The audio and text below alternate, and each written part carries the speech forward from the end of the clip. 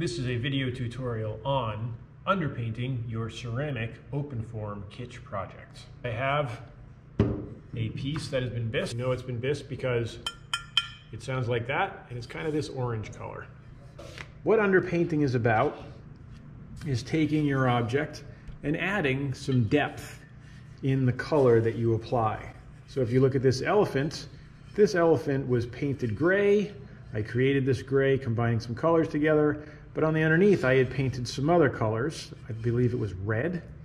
And here you can see I've done some tests on some blue.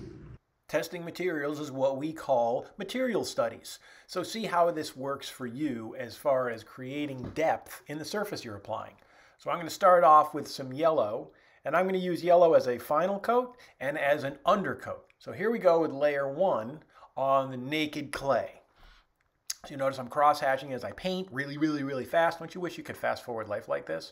And then I'm going to apply it to the red because I wanted to see how bright a yellow I can get by applying it over the red. Now I'm touching it to see how dry it is, and it's dry. So now I can add layer number 2.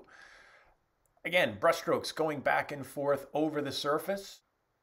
Well, look at that, it's already dry. Nick, how'd you get it so dry so fast? Well, there are fans around the room. If you want your paint to dry quicker, try using a fan.